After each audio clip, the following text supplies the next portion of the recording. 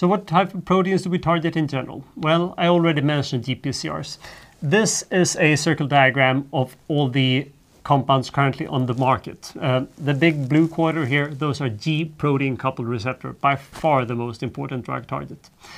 Yellow, nuclear receptors, and then we have voltage and ligand gated ion channels, and then we keep having a bunch of additional membrane proteins.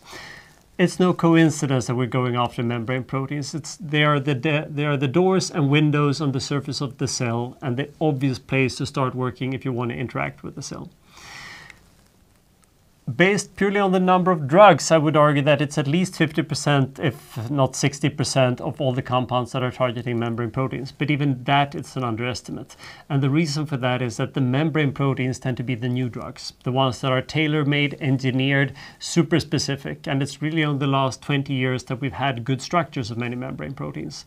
So all these small slices, many of them are 30-year-old drugs that don't really correspond to a whole lot of profit, while the really profitable drugs, they're all the ones targeting the ion channels and GPCRs. So in terms of monetary value, it's probably 75 to 80% that's membrane proteins for the pharma industry. That's why they're so interested in A, membrane proteins, and in particular G protein coupled receptors and ion channels.